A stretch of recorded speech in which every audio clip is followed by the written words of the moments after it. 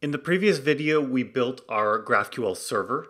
So you can go into the playground/API GraphQL in our app and we can execute queries. So we just have this one dummy one right now. Hello, and it says nice to meet you. So with our Apollo server in place, it's time to go to the front end and build our Apollo client so that we can connect to this from our React app and execute queries and make mutations, etc. So to do that, we're going to close all of this business and we're going to go into a file called src Apollo. So here's where we're going to be declaring our Apollo client, and we're going to import all of these things up here. So you can get rid of the export, and we're going to start by declaring a function called create Apollo client. So much like the name of this function, its goal is to generate a new Apollo client and return it. So we're going to say return new Apollo client. And for an Apollo client to work, it needs two things. It needs something called a link. And a link, it basically takes the GraphQL request and it can transform it. It can add headers before it goes out on the internet to a server. And then the last step of the link is always to actually execute the HTTP request to the GraphQL server. So our link in this case is just going to be the one of them. And it's going to be the HTTP link whose job it is to go and execute the GraphQL request to the server. So for it to work, we need to tell it where our server exists. Ours is in /API/GraphQL. And because we're storing our token for the user, the Firebase authenticated user token, in a cookie, we want to say credentials same origin, and that will pass up the cookies along with the request so that our backend can receive them and make sure the user is who they say they are. Another thing for an Apollo client to work is a cache. Apollo stores the results of every query in this normalized cache so that if you make the same request over, it checks to see if it already has the data you're asking for. So we need to create a new instance of our cache, which is the in-memory cache. That. And we're going to pass one other option. We're going to configure it a little bit and basically tell it when you execute queries, first go and look in the cache, show that right away, but then also go, even if you have the data, and do another network request so we can get the fresh data. This will basically give us the speed, but also we won't have to deal with stale cache issues where maybe you changed a house. So you added a different number of bedrooms and you're not seeing old data on your UI. So for this, we say default options, watch query, and we want to change the fetch policy. And the fetch policy we're going to use, it pops it up, is cache and then network, like I mentioned. Okay, so we have a function to create an Apollo client. How are we actually going to get that instance of the Apollo client? We're going to create a hook called use Apollo, like this. And what it's going to do is get that instance of the client. And we could just say create Apollo client like this, but then every time you call the hook, it's going to generate a new Apollo client. We don't want that, so we're going to wrap this in use memo. And use memo will basically call it the first time, which will generate us a new client. And otherwise it will serve us the cached version, the memoized version. So what will cause our memoized version to change here? Nothing. So we have no dependencies, so we're just going to put empty brackets like that. So now we're going to return the client. So obviously you could just return here like this, but I like to be explicit. We're creating a client, we're returning the client. It's really easy for the developer to know what's going on. So this is our Apollo client setup, but we haven't yet integrated it with our React application. So for that, we want to go into _app. Now remember, _app is something that's used on every single page. It wraps itself around the page level component.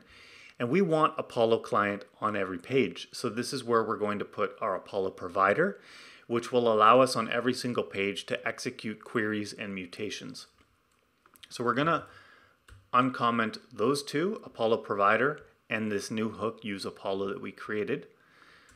So the first thing we need is to get the instance of the client. So we're going to say const client is use Apollo, like that.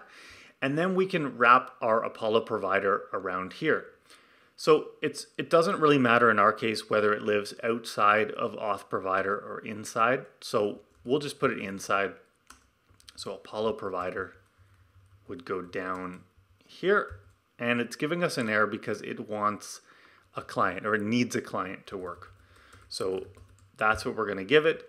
So now it's happy because it has an instance of the Apollo client with normalized cache. That was that cache thing I talked about. So at this point, even though we haven't executed any queries, we should have the ability to do that now.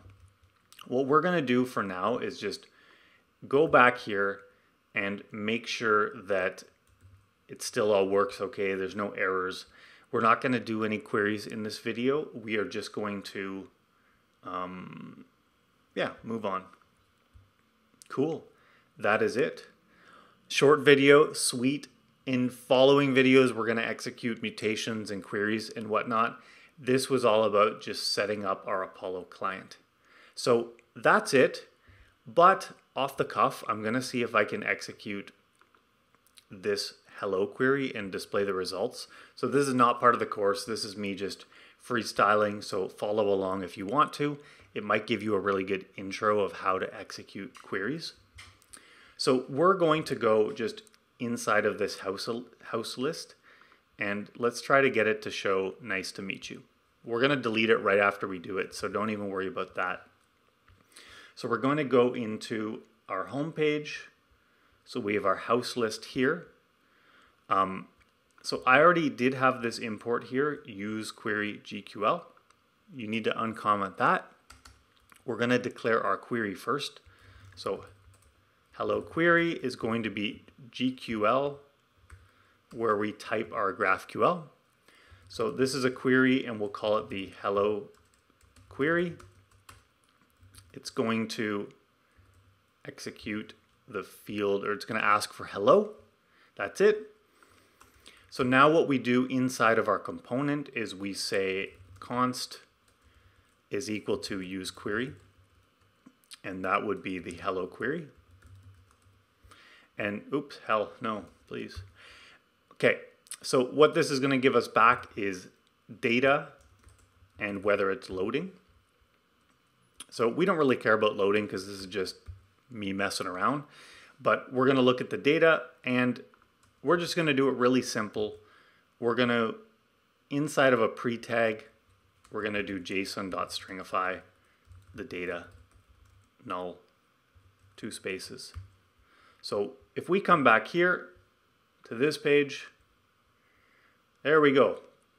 So when it loads, it executes the query and it returns us nice to meet you. So if you're interested, this will help you debug things later on if you run into problems. So there's nothing in the console.log, that's good. Network request, I'm limiting it to GraphQL queries. And so if we just reload the page, you should see a request to our GraphQL endpoint.